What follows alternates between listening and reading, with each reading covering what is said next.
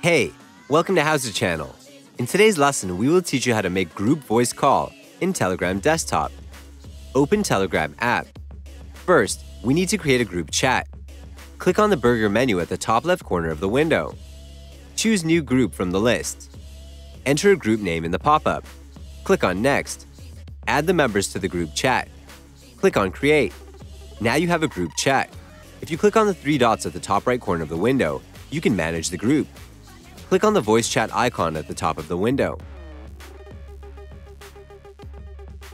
Click on Continue in the pop-up.